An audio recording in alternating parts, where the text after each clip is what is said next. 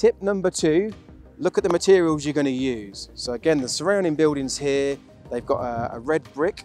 So as long as we go with red brick, we're more likely to get planning pass with red brick. They've got a concrete roof tile, normally like a pan tile. So again, if we match in with what they've got, we're more likely to get planning permission granted straight away.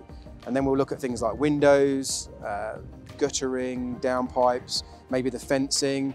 And what we're trying to do is we're just trying to match in with what other people have got so that it blends in with the surrounding areas, and the planners are less likely to say no.